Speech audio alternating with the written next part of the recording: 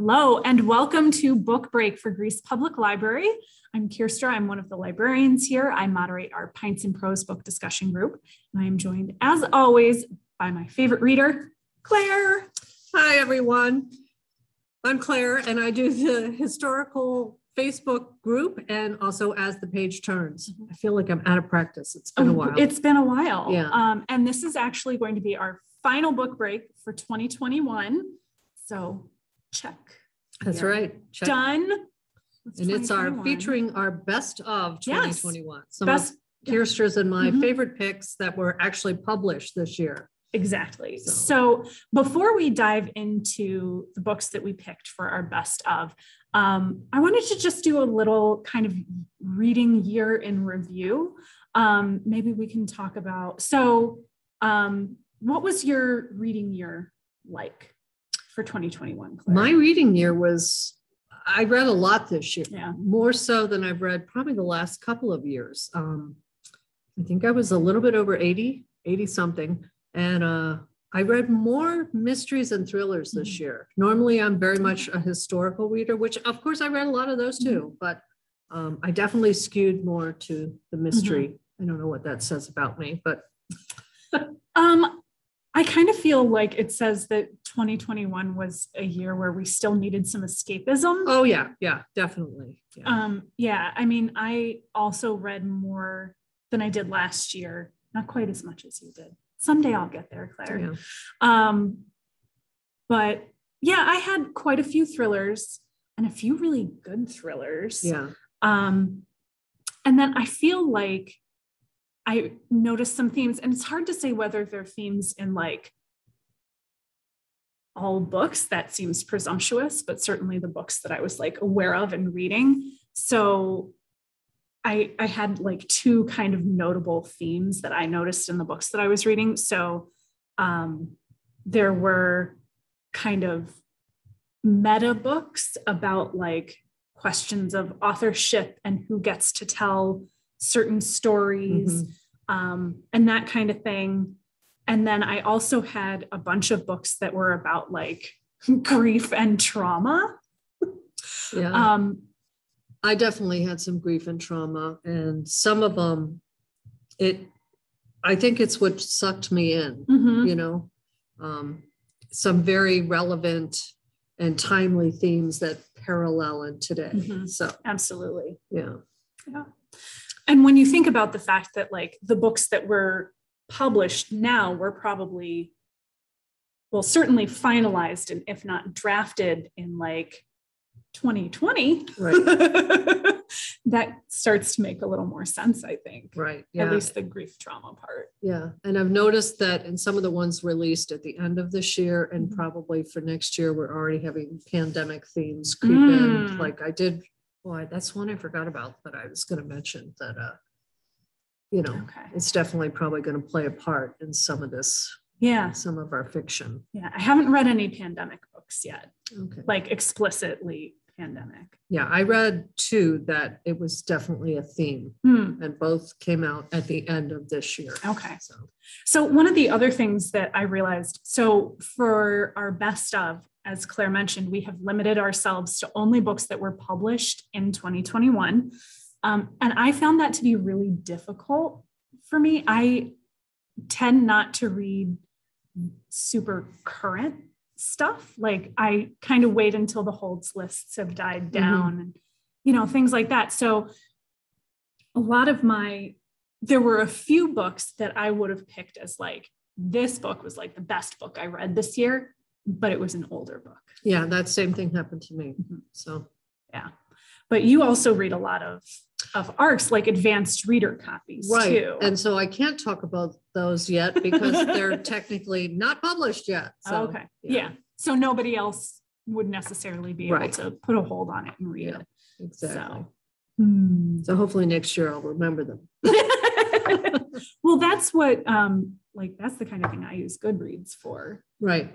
Oh, me too. I definitely, I noticed today my to be read list is growing again and becoming unwieldy and may have to be pruned. Yeah. So. Dear. All right. Sometimes they just don't make the cut. No. Sometimes sometimes I look at it and go, what did I read that prompted me to put this on here? Yeah. Well, and sometimes like if you sort your list the other way, I'm like, that book has been in my TBR for 10 years and I've never picked it up. Am I ever really going to read this book? Right. So we should have that in a challenge one day. We should. That's actually in the Book Riot Read Harder challenge this year, is read the book that's been on your TBR the longest. Okay. All right. Which I liked that one. Yeah, I may have to do that one. Yeah. So. All right. Well, shall we now dive into the actual book talking? Let's dive in. All right. Why don't you start, Claire? Okay. The first one I'm going to talk about is actually a memoir nonfiction. It was Beautiful Country by Qian Julie Wang. Yes. And this one was about an undocumented Chinese girl that was brought into the country when she was 7. And it really just was eye-opening to me that what kind of life these people led, how fearful it is when you're trying to work, but yet work under the table, and just the circumstances that bring people here, and the fact that we have people that were professors in other countries that are now working in sweatshops in New York City. And the title itself, Beautiful Country, it's Chinese Mai Gu, which translates into beautiful country. And just how long it even took her to see that, you know, she said going to see the Rockettes perform was like, oh yes, there really is a beautiful country here, you know. So yeah, this one really made an impact on me, and I would really love it if she wrote more about her story. Nice. So, very cool. Yeah. So then I will go with my nonfiction pick. Okay. I always try to pick at least one nonfiction. And that is one that I've talked about before, but it is The Sum of Us by Heather McGhee, subtitle, What Racism Costs Everyone and How We Can Prosper Together. And I feel like I talked about this actually not too long ago, but it was a really interesting book that looks at kind of systems and economics and social policy, and how all of those things are both affected by and play into racism and racial disparities. But the thing that I really liked about this book, in addition to having a very sort of conversational, very readable format, like this book could very easily have been like dry, the Sahara. Yeah. And it's not, it's very readable and relatable. But the other thing that I really appreciated about it is that it's a book that points out certainly things that we as a country and society are not doing well. And in fact, in some cases are doing very poorly, but also provides hopeful examples. Okay. So places where circumstances have changed, and how and why, and how that ends up working better and providing a benefit for everyone involved. So points out flaws, but also points out solutions and things that are going well. So that's very important. Yeah, it's not just like a relentless downer. Yes. Yeah. Don't need a relentless downer. No, I mean, if you're in the mood for them, sure. Yeah. But, this one ended on a more positive note as well. Good. Yeah. So, so my second one was Once There Were Wolves by Charlotte McGonaghy. And I think this is the second year in a row that one of her books has placed on my top list. The other one was Migrations. Yeah. And I think one of the reasons why I like this writer so much is she focuses on some aspect of the natural world. With her first one, it was more global warming. And Once There Were Wolves, it is about a scientist named Inti Flynn. And she's part of a team that is reintroducing wolves to the Scottish Highlands. And of course, there is opposition. There's a farmer who shoots a wolf because he claims it was going to encroach on his sheep. And then you have someone disappear. We also have family secrets, and everyone knows I love a good secret. So it was a little bit of like family drama, mystery, natural world, which I always enjoy reading about. So, and a little bit of romance thrown in there, a little bit. She was kind of a tough cookie to crack, but yeah, I really enjoyed it. Once There Were Wolves by Charlotte McGonaghy. Yeah, that one has been on my radar since, I think we talked about it in our 2021 preview in January. Yeah, might have been on my list. And I still haven't read it, but it sounds so good. And I just need to. Yeah, I really like the way she writes. So yeah. Nice. All right. Let's do my other sort of genre pick, which is, everyone knows I like fantasy and science fiction, so I've got to get a little bit of it in it here. And this year, I think my favorite fantasy or science fiction was Black Sun by Rebecca Roanhorse, which I saw the cover before I even knew anything about the book. And I was like, well, this is a book that I have to check out and read immediately because this cover is stunning. Yeah. Just stunning. So this is the one that is set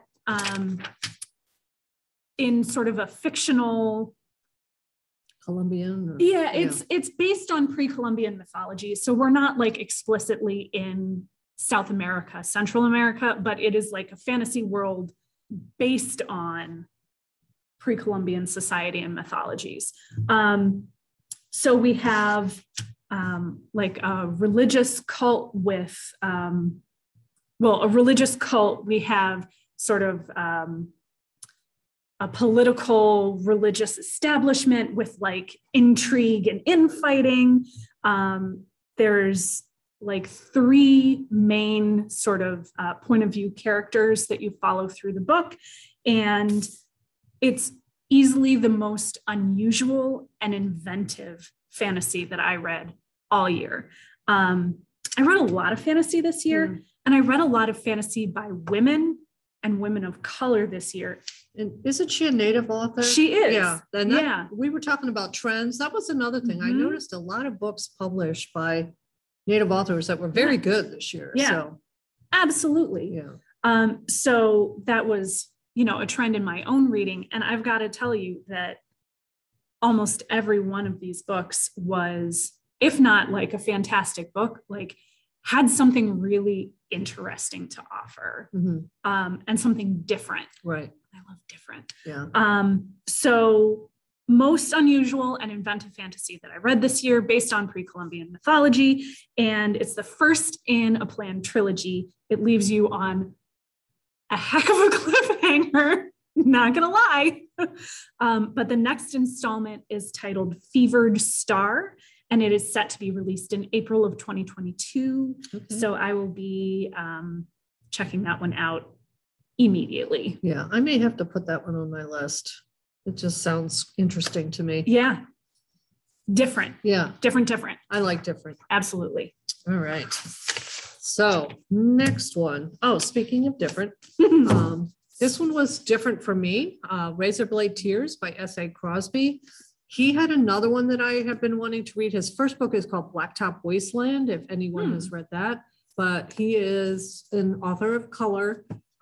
Very different premise for me. It is kind of gritty, a lot of violence, but it's a mix of, once again, like family drama, but you have a Black father and a white father whose sons were married, had a young daughter that they adopted, and they were murdered. So the one thing they have in common is that neither one of them can say they really embraced this relationship. They're both kind of ashamed on how they handled it. The fathers. Yes. Just because of old stereotypes and everything else. Buddy Lee, which is the young white man's father, he is an ex-con. So he not only had, his preconceptions of his masculinity, but also the fact that he married a Black man. So anyway, what happens is the police don't do much to solve this case. The fathers really begin to wonder if they're interested in solving it at all. It's set in the South. There's a lot of bigotry. So they decide they're going to start investigating on their own. and mete out some justice. So the ending is kind of preposterous in a Bruce Willis Die Hard sort of way. But I have to say, I was very intrigued by this book. I enjoyed the growth of the characters, even though they both kind of came across a little stereotypical at first.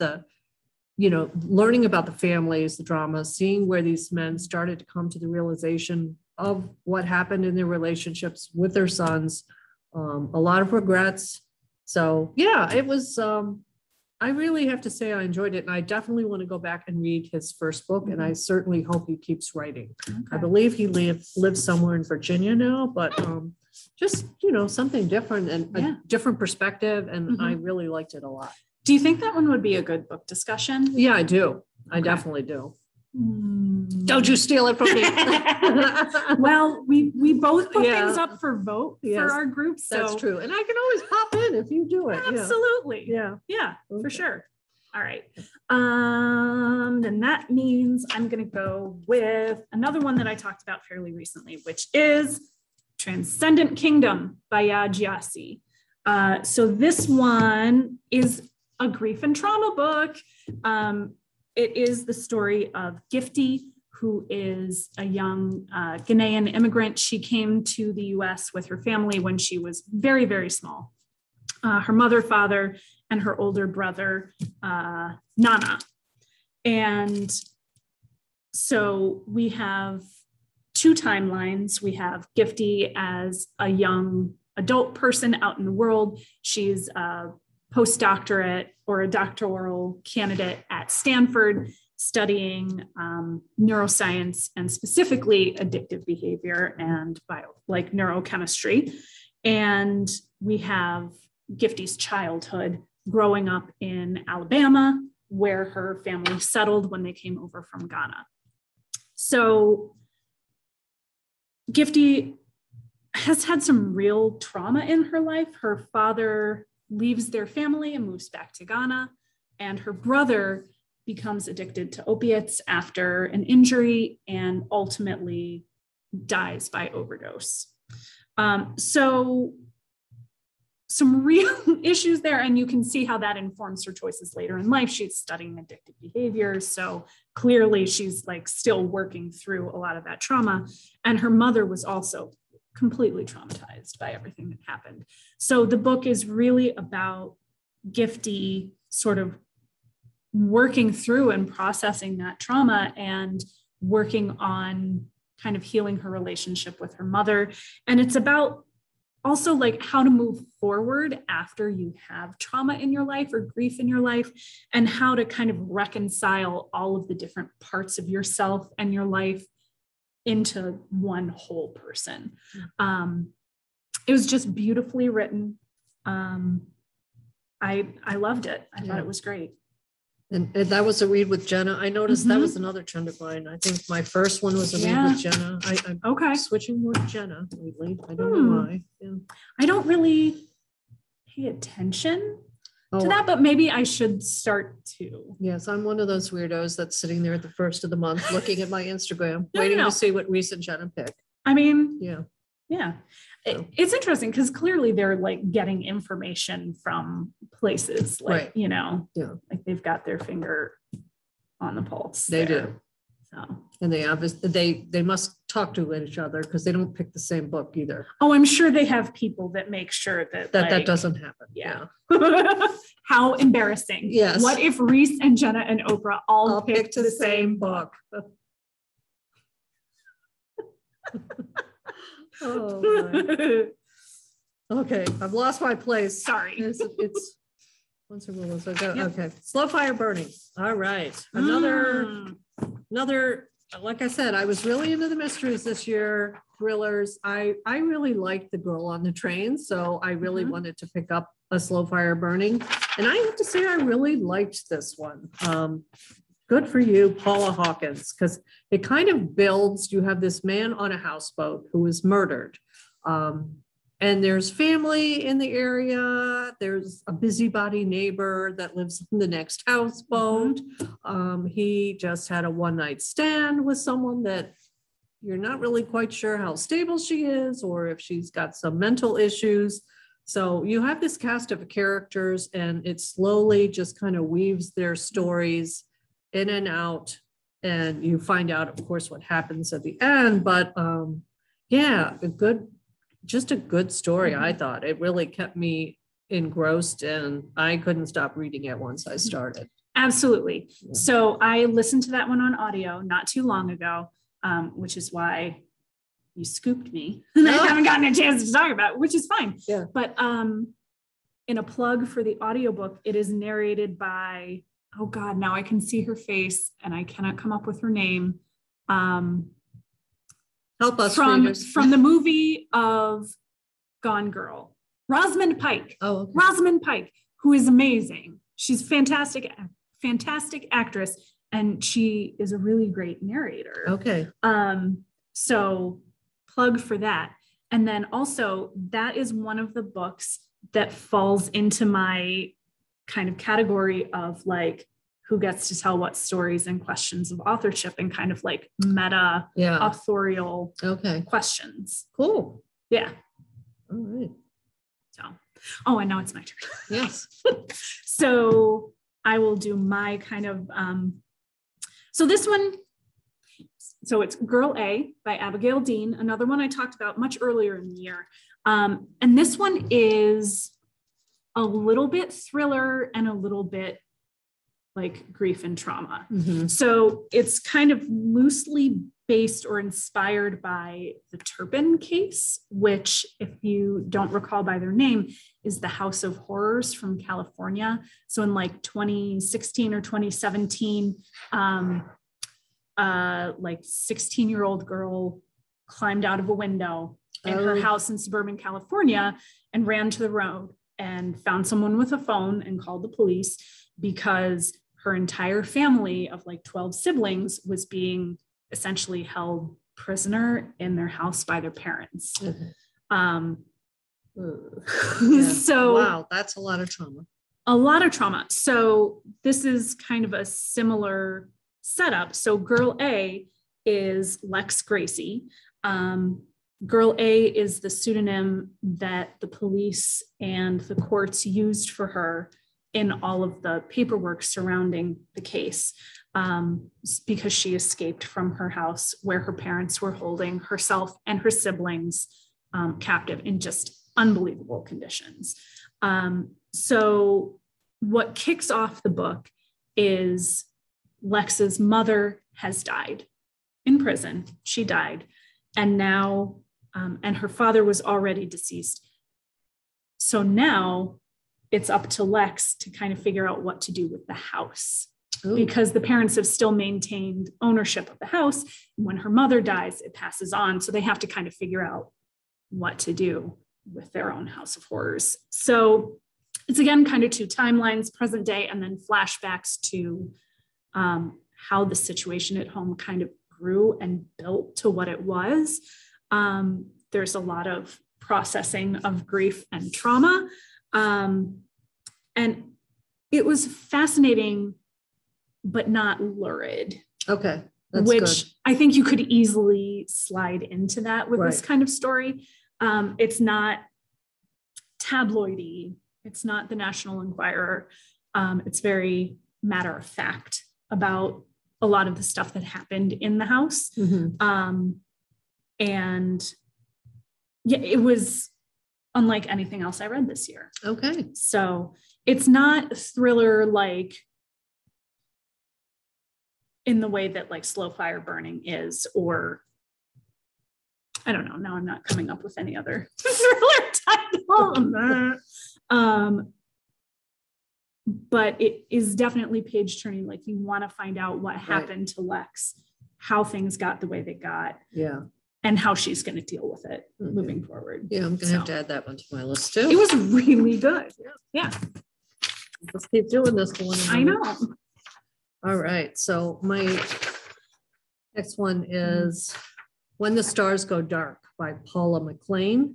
Most of you will probably recognize her as writing The Paris Wife, and she wrote another one about another one of Hemingway's wife. This one was a big deviation for her in that it was more about based on, I think, her own experience, which was a girl that had been sexually abused and then a girl goes missing. So you have a character of a detective that came from San Francisco that has like a personal trauma, and she goes back to her hometown of Mendocino. And when she gets there, she finds out another girl, there's a young girl that's gone missing. And that's what happened when she left, was that there was someone that had gone missing that she was close to. One of her friends, of course, has stayed there and has become sheriff. So they're trying to figure this out. But meanwhile, there's kind of going back and forth to her own personal trauma. So I thought it was very good. I think my book club, we voted to do this for the next year. I might have to join you for that one. Yeah, but so you have this person, Anna Hart is the detective who specializes in missing persons work. So she starts working on this case when she's supposed to be on leave. So yeah, it was very good. There might be some triggers for people, but all in all, I thought it was very good, very different, and I would highly recommend it. Nice. I think it'll make a great book club discussion. Okay. So yeah. Cool. Well, my last book is one that I have not yet talked about on a book break. It is Matrix by Lauren Groff. And this is one of those ones where I must have read about it somewhere and put a hold on it and then forgot completely about it because it just showed up on hold for me. And I was like, what is this book? Yeah. What is this book? And I had no recollection whatsoever what it was about when I started reading it. So surprise, this is historical fiction. Yeah. I was going to say, I think I know what this one is. Yeah. Very historical fiction. So set in like the 12th, 13th century in England. Our main character is Marie, based on Marie de France.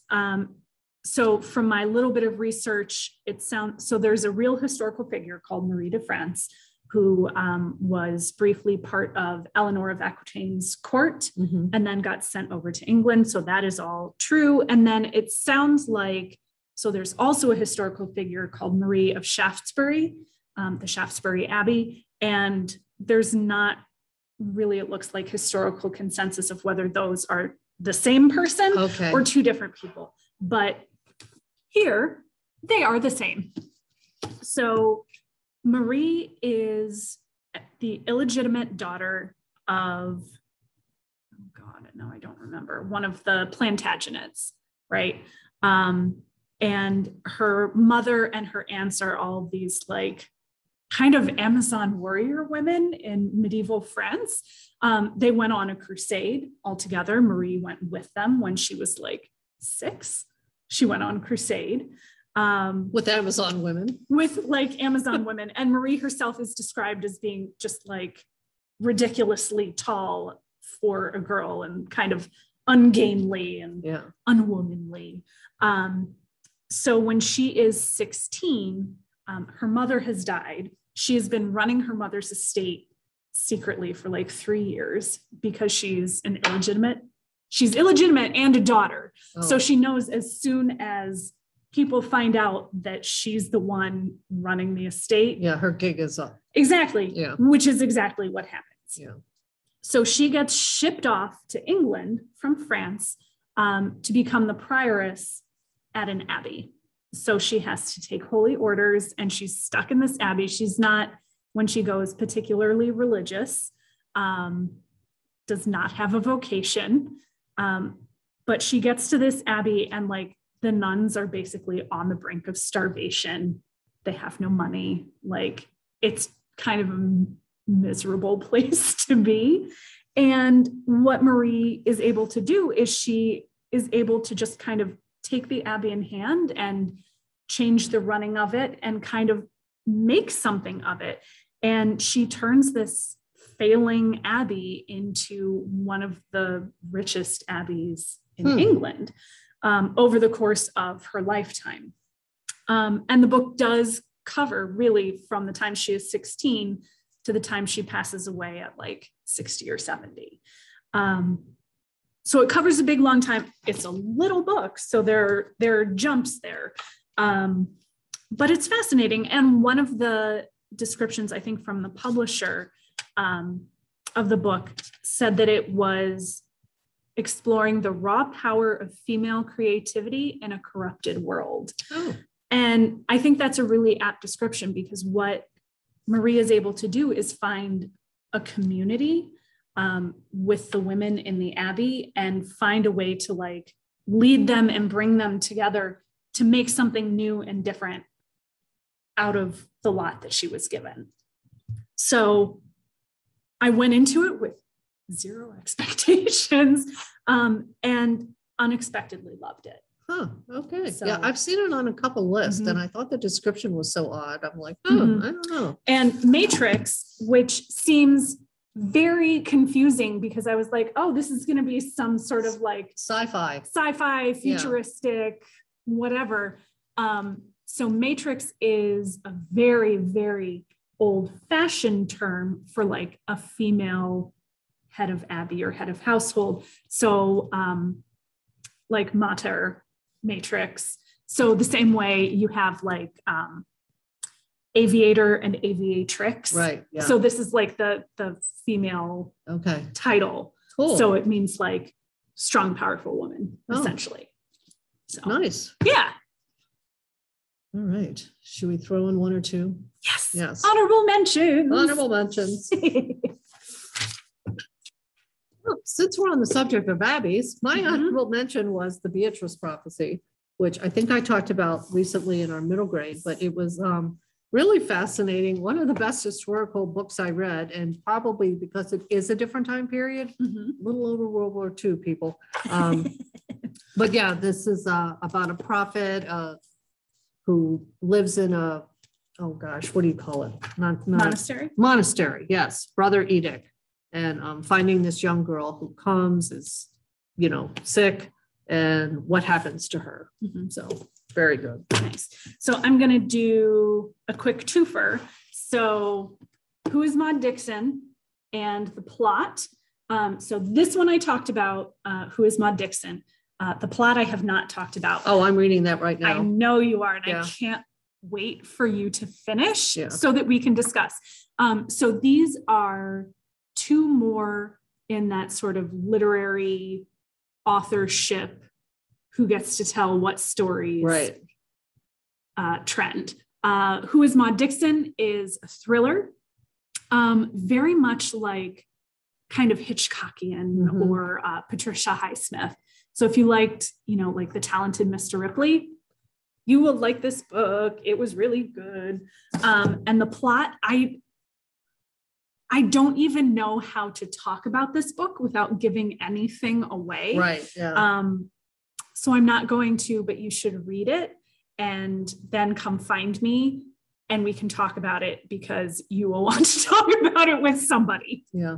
I'm almost halfway done. So it's one of those things that once you start reading, you get sucked into. Absolutely. Yeah. It took maybe like the first 50 or 100 pages. I was like, okay, like, all right, but where are we going with this? And then I was like, oh, that's where this is where we're going.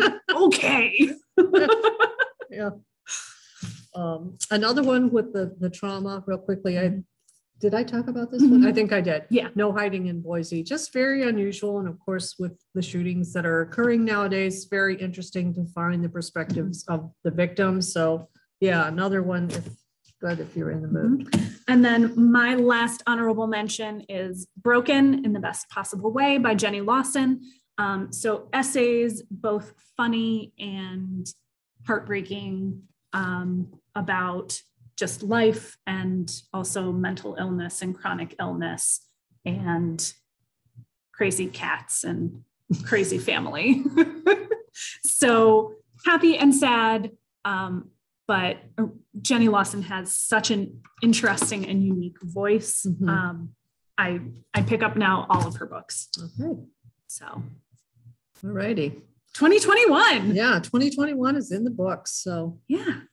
And for a second year in a row, we managed not to pick any of the same books in our top 5. Yeah.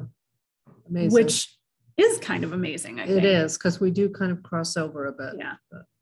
So we would love to hear from you all. If you've read any of the books that we talked about today, what your thoughts were. Again, I was not kidding about anyone who reads the plot. Please come find me. But tell us what else you read in 2021, what you thought were your best books, what your reading year was like. We want to know it all. Yeah. So come talk to us about it in the comments here on Facebook. Yes. We can't wait to hear from you. Yes. So have a happy holiday. Very happy holiday. Keep reading. Yes. And we will be back in January with our 2022 preview. That's right. So get ready. Yeah. All right. Happy holidays, everyone. And we'll see you next year. Bye-bye.